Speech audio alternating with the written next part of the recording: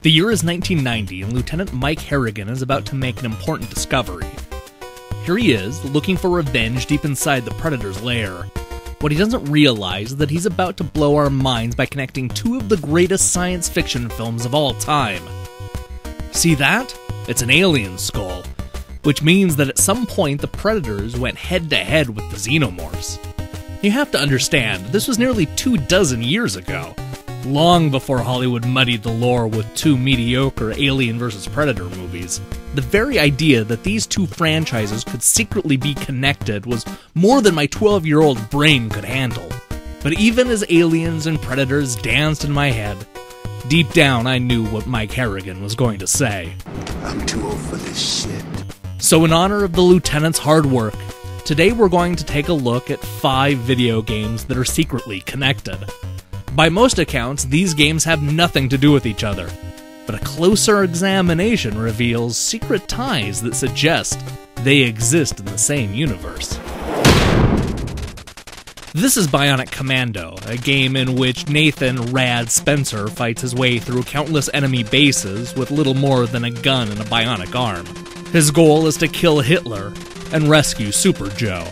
What you may not know is that by the time Bionic Commando rolled around, Super Joe had already been a star in not one, but 2 classic arcade games. Everybody remembers Commando, but between his military service and the POW status, Super Joe made plenty of noise in Speed Rumbler. With an intoxicating mix of vehicular combat and overhead shooting, Speed Rumbler was one of Capcom's early hits. But few realize that this comes only a few years before the events of Bionic Commando. And if you want to go one step further, Bionic Commando can be tied back to yet another Capcom arcade game, UN Squadron. As you can tell from this side-by-side shot, both games buy their supply trucks from the same company. Poor Lolo. His adventures always start with his girlfriend getting kidnapped. Well, not the 3rd game, but Lala's constant nagging led to future installments being nixed in North America. The Adventures of Lolo trilogy proved to be an engaging series of puzzle games that captured the hearts of NES owners and the praise of critics. But despite strong reviews, Lolo and Lala have been missing in action for more than 2 decades. Or have they?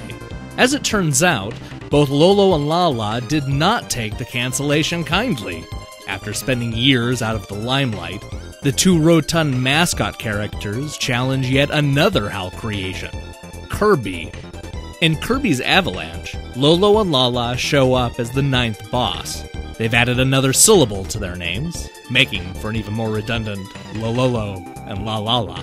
But make no mistake, these are the same 2 characters that took on King Agar and regained order to Eden Land.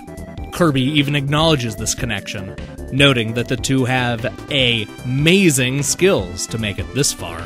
Now that we've had a Kirby racing game, golf game, Puyo Puyo clone, and pinball simulator, perhaps it's time HAL go back to their roots and return to the adventures of Lolo. Let's face it, the Street Fighter universe runs deep over at Capcom. Somehow the company has been able to link Ryu, Ken, and the rest of the World Warriors to everything from Final Fight, to Strider, to the King of Fighters, to the X-Men, to Tekken. The list goes on and on. But while Guile fighting Wolverine sounds improbable, it's not outside the realm of plausible.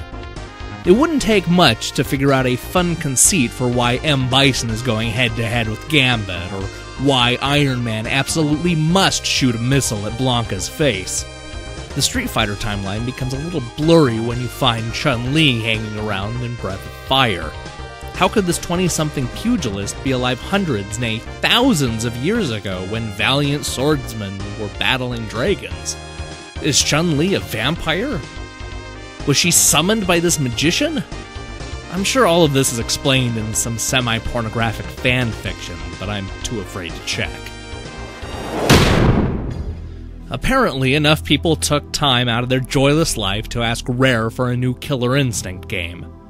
I'm not sure who these people are, but apparently Microsoft believes there's enough of them to warrant a reboot on the Xbox One. Then again, Microsoft thought they could get away with onerous DRM that would cripple the used game market, so maybe we shouldn't put much stock in their judgment.